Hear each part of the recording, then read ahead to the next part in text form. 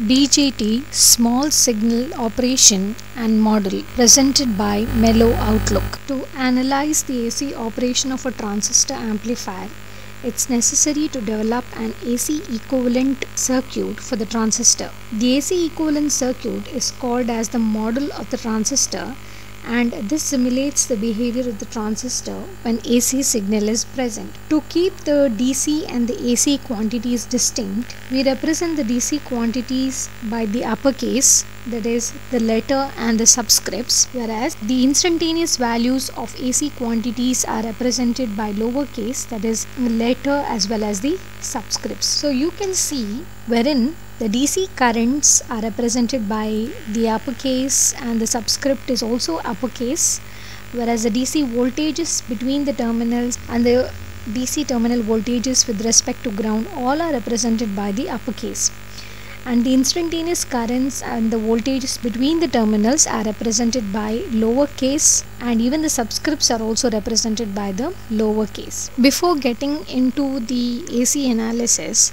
we need to understand what is a two-port network. A two-port network consists of an input port which is shown in the system, that is, this is the input port and this is the output port, and the port network is being characterized by the two currents, that is the input current and the output current, and the two voltages, that is input voltage and output voltage. The input current and the output current is assumed to be entering into the network. So a BJT basically with three terminals can be modeled as a two-port device by making one terminal common to the input and output port. So this leads us to following three configurations of the BJT amplifier: the common emitter amplifier, the common base amplifier, and the common collector amplifier. And we have seen in the previous topic that we will be dealing mainly with the common emitter configuration. Now coming to the modeling of the transistor. In order to analyze the operation of the transistor amplifier, as mentioned earlier, it's necessary to develop an AC equivalent circuit for the transistor. And this AC equivalent circuit will be called as the model of the transistor. A model basically is a combination of the circuit elements which are properly chosen such that they best approximate the actual behavior of the semiconductor device under specific operating conditions. So if we want to obtain a linear relationship between the input and the output variables, the small signal operation is assumed in the development of the transistor model.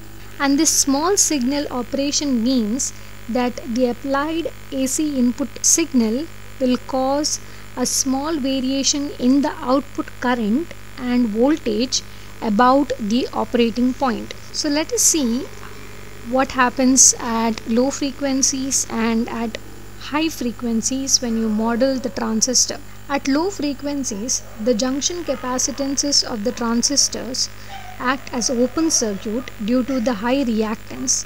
Therefore, the effect of the junction capacitance is not considered.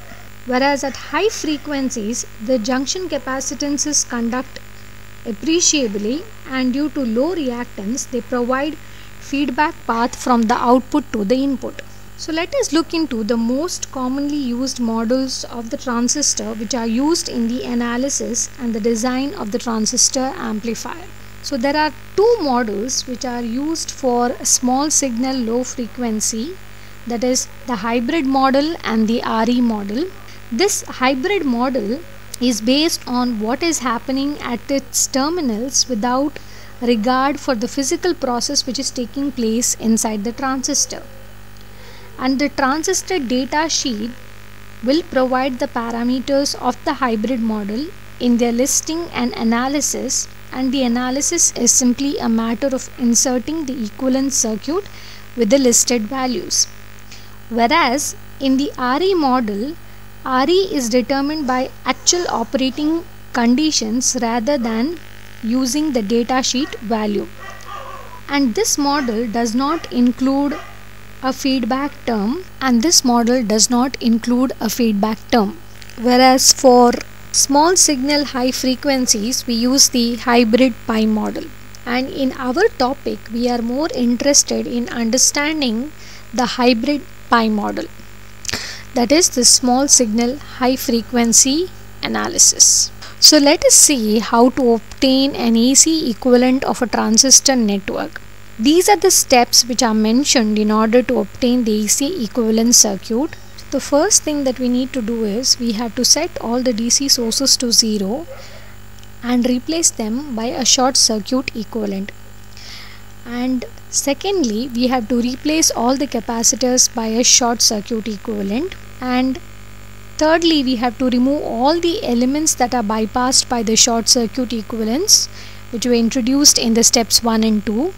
And fourth step is we have to redraw the network in a more convenient and a logical form.